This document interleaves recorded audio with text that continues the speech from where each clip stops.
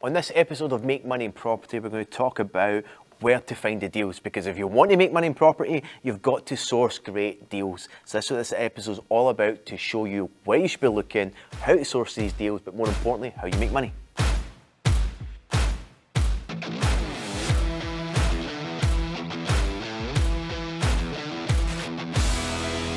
The property market's so hot, everything's selling way over market value. So how can I find property deals? So first and foremost, where's everyone's focus? Think about it for a minute. Everyone is focusing on property that's on the market, listed on Rightmove or Zoopla or with an estate agent. So if that's all where we're focusing and looking at, then of course we're going to see property that's always selling over market value. Now, even though we're seeing that, think about it from an investor's point of view. So for anyone who's looking to get a deal, there's a couple of principles for an investor. You want to be buying below market value, so you want to buy at discount. More importantly, you want to find property that needs value to be added. So a property that needs, renovated or brought up to a good standard. That's how you can increase the value of a property. And 3, you've got to know your numbers. So when it's a challenging marketplace like it is at the moment, investors are looking, if you split the market up to, let's say the market is 100%, and split it up into different sections. So there's 20% at the top, 20% at the bottom, and then there's 60% in the middle. So the 20% at the top is the properties that are in walk-in condition. So think about that for a moment. Who's buying those walk-in condition properties? It's not investors, it is residential purchasers, it's first-time buyers. So investors are buying rundown property that needs to be renovated, needs to, get it to be walk-in condition, and their target market to sell to is your first-time buyers or residential purchasers. So that's why, from an investor point of view, when they're looking on the market, they're looking at those types of properties that are walk-in, because that's their target audience in terms of who's going to be buying the property. So they're looking at walk-in condition properties, not because they're going to buy those ones, but just to see what's selling. Where investors are going to be looking a lot in is the 20% at the bottom.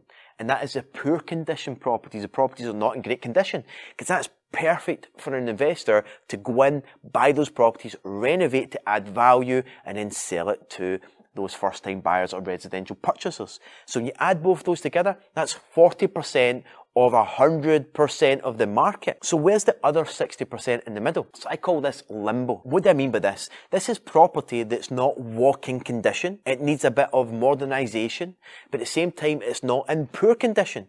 So it's sitting in the middle of the market just now. And these are not motivated sellers. These are people who want to achieve full market value for the property. There's this illusion or perception that every property that's on the market is selling way over market value. And that's not true. It's happened for a lot of the right properties in the right locations, but it's not every single property. So be mindful of that. And it's this idea that any property that's going to market is selling so quick. Again, that's the 20% at the top and 20% at the bottom.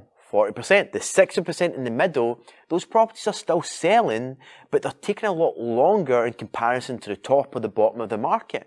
And also with that in mind, they're not selling way over market value. They might sell a little bit over market value or at market value or a little bit of a discount. But most investors don't focus on that part of the market, that 60% in the middle. Why? Because they can't get the discounts they're looking for, and there's not enough value to be added without a big enough discount. So this is why so many investors discount that middle part of the marketplace, when the reality is there's other strategies such as assisted sales or delayed completions or lease options for those that are outside of Scotland. There's other strategies to control those assets to still make money. So first and foremost, if you're able to understand other strategies, so you're not just limited to buy and hold, so buy to lets, or you're not just limited to buy and flipping, your other strategies and your toolbox as such, you can then take full advantage of all the market, especially this middle section, but more importantly, you're going to know and see things what other people don't see, because you're looking at it through the lens of a different strategy. Now, this is us just talking about properties on the market. Forget about that for a second, because there's at the tune of 50 times more properties being sold off market than there are on the market, right? So there's way more property selling off market. You may ask yourself, well, who's selling off market? Well, this is where it becomes motivated sellers. Think about it. The average time it takes for a property to sell and the seller gets the money in their account is 7 months. So many people think it's a lot quicker than that, but it's not.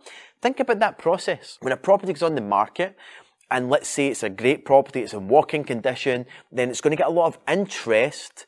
And then after 2 or 3 weeks of being on the market, with the estate agents drumming up a lot of interest, and the property is then going to go to a closing date, and if it sells over market value because there's a lot of interest, there's maybe 10 plus potential buyers, there's only one property to buy, of course there's going to be a bit of a bidding war, and that's why property is going to sell over market value.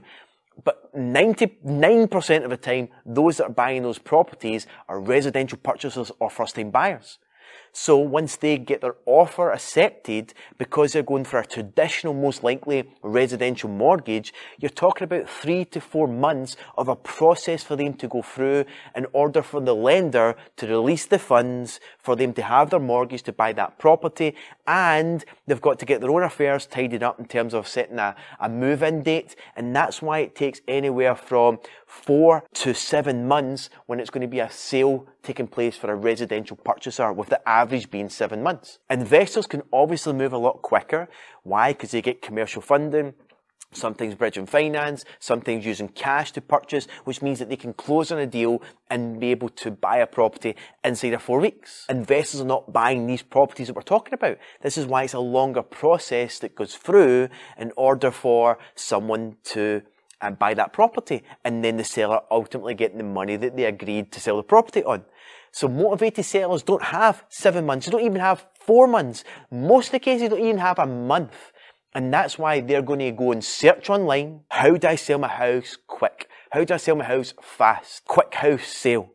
And this is where the professionals, they market to work with motivated sellers who, let's be honest, find themselves in a situation where they're motivated to sell.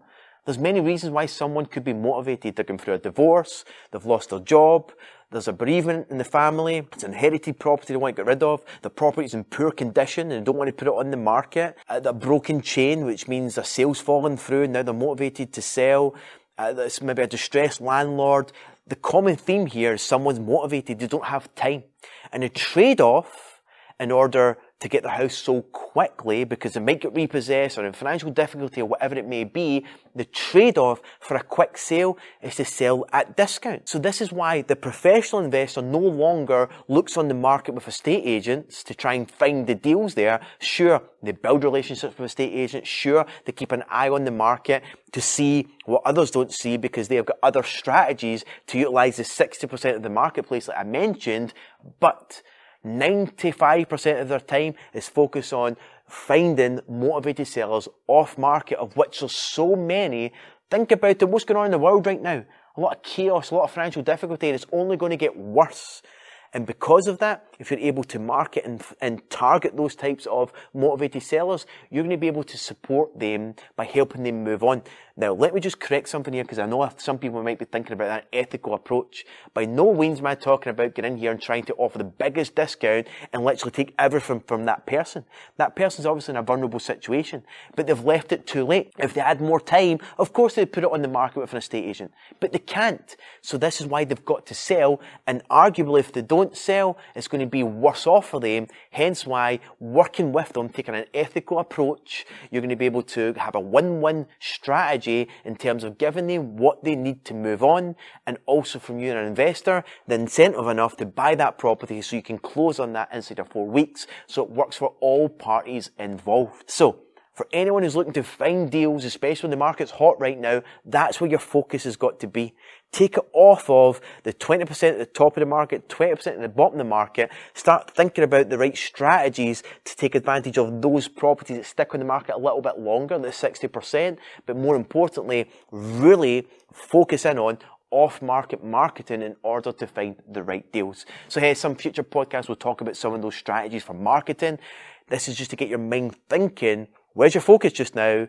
And stop focusing just on the market with estate agents. Start looking at the bigger picture of sourcing property. And that way, you're going to find some great deals that's going to help you build your portfolio. It's going to help you flip property. It's going to help you build your wealth. It's going to help you ultimately become a property investor or developer.